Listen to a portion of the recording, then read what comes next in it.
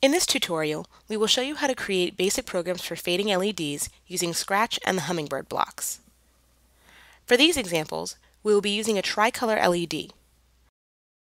We will start with fading a single color and then work up to creating a program with different colored transitions.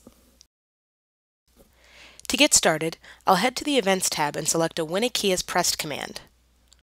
With this, your program will run when the key of your choosing is pressed. For now, we'll keep it on the spacebar.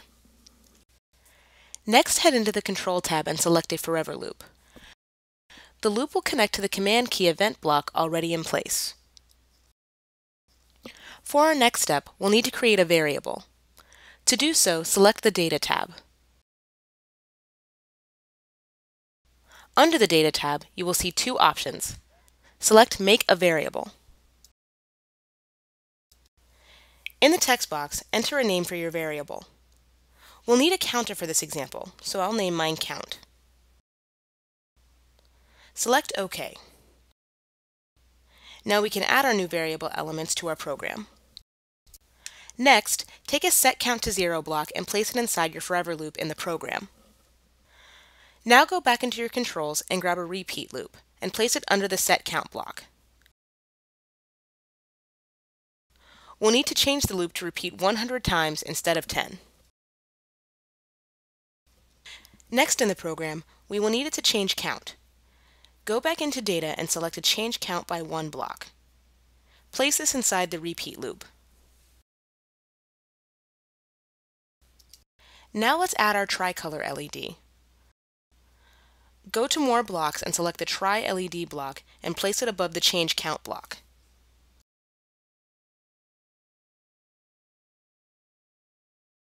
Go into Data once more and select a Count block.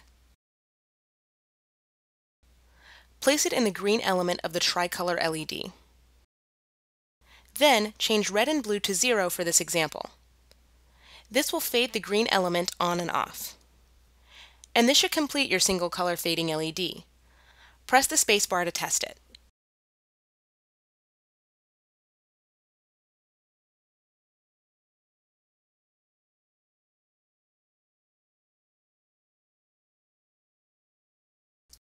Now that we have a fade in place, it won't be that difficult to add the blocks needed to create a fading program using the green, blue, and red elements of a Tricolor LED.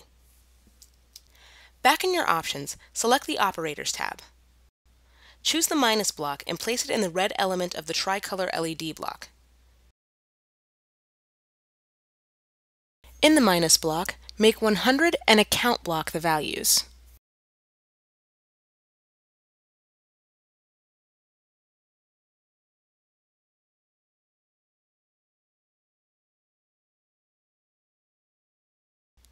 Keep the blue element turned off at 0.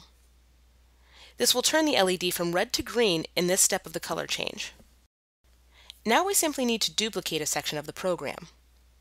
Right-click on the repeat loop and select Duplicate.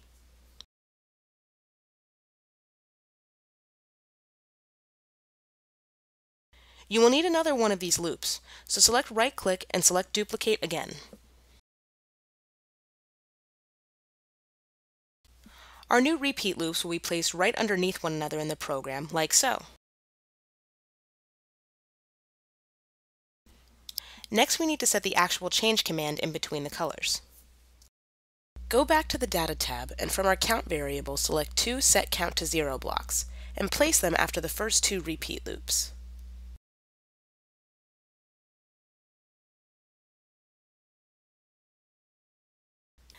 Lastly, we'll need to change the colors of our Tricolor LEDs.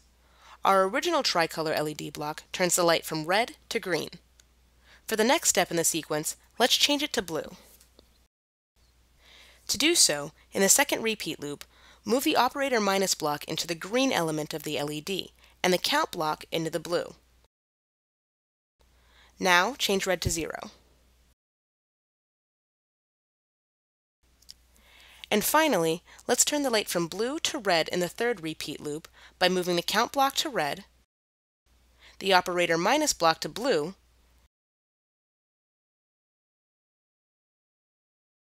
and change green to 0. Now our Tricolor Fade program is complete. Test it by hitting the spacebar again.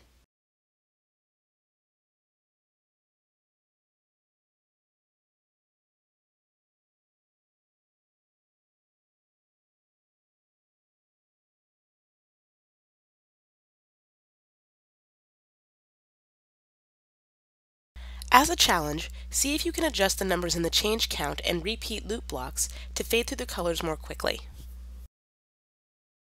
And now you know how to create a basic program using Scratch programming with loops and variables and the Hummingbird. For more tutorials, check out our YouTube channel.